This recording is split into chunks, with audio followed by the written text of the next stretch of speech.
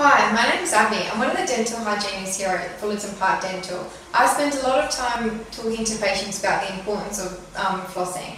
Flossing is important because it removes bacteria in between the teeth that sometimes the toothbrush can't reach to.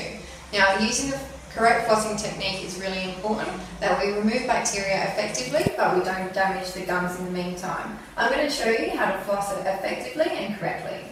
So you're wanting to allow yourself a big long piece of floss. Use your middle finger to wrap the floss around, nice and gently.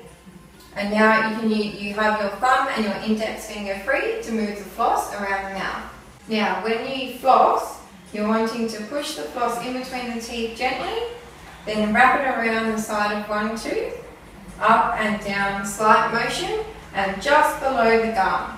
Then pull back out. Now what you're wanting to do is do the same thing on the other side.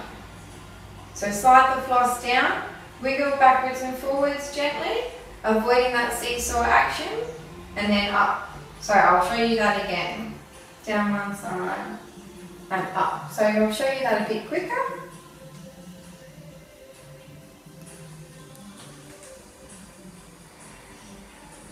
So if you've got any questions, just comment below or give the practice a call on 8272 5271. Thank you. Hope you liked my video.